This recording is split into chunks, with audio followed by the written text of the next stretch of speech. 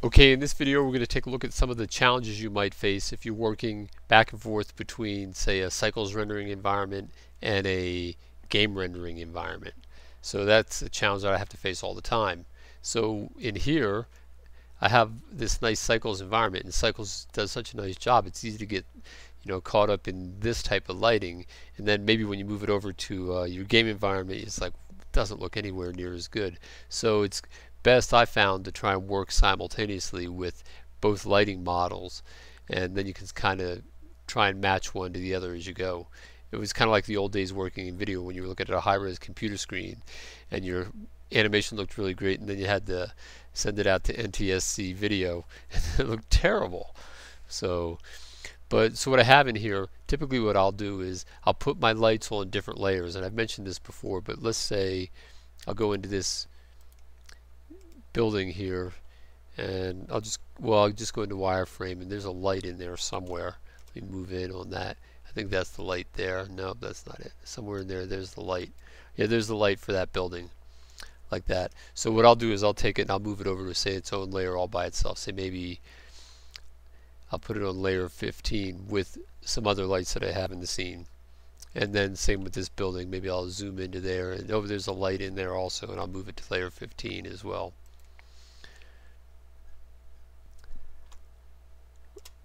Like this. And now let's go look at Cycles again, and you can see those two buildings are now turned off.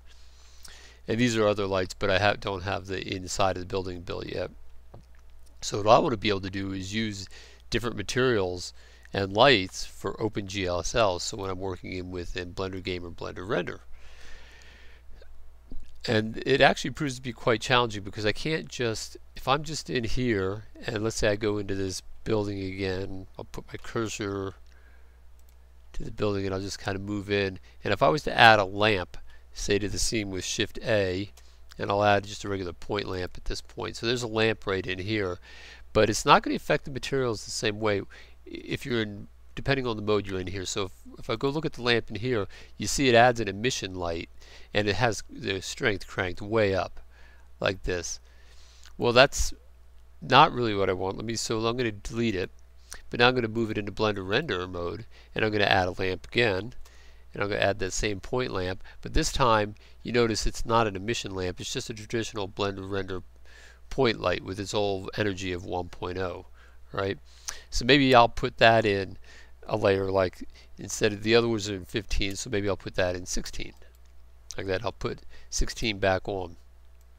There it is. So, but even with that lamp in the scene, if I go look into textured mode, which is how you would see GSL lighting, you can see it's all blasted out.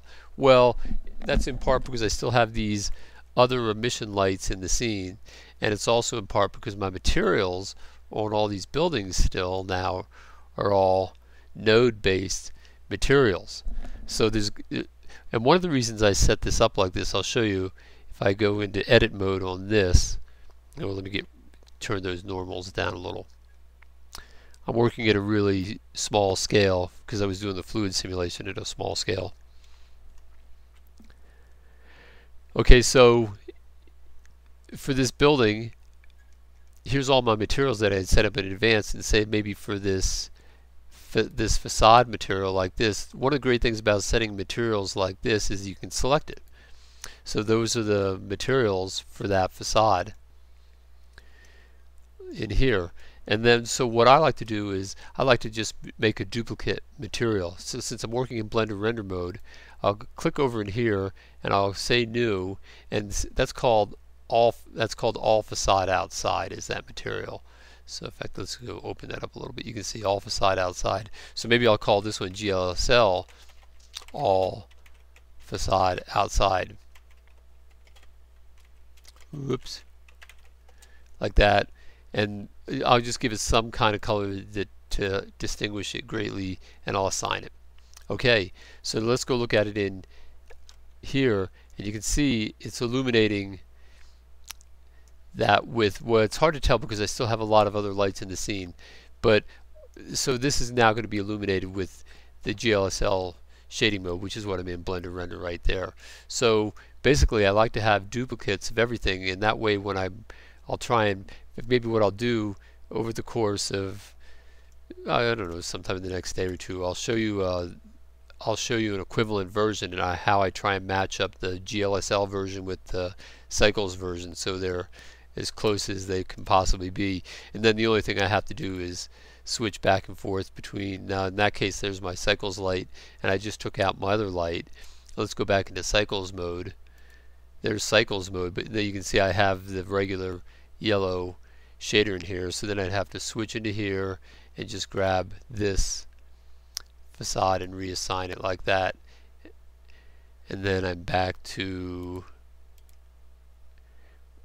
my regular surface mode. So it's really about, the materials are different and your lights are different, especially when you place your lights when you're in, it depends on what mode. If you're in Cycles Render and you're adding objects and materials and lights, it's going to make them Cycles based, and if you're adding Blender Render, it's going to make them Blender Render based. So it's this process requires a fair amount of planning in advance to try and do it right. So when I start getting to a scene at this level, it's like, got to put on the brakes and go back and start really maxing it up, because I'm always dreaming that I can turn this into a 30 frame per second, 60 frame per second, game engine look, but that's not going to happen unless you do all kinds of nice textures and things like that. So, alright, we just wanted to point it out, and I'll see you in the next video.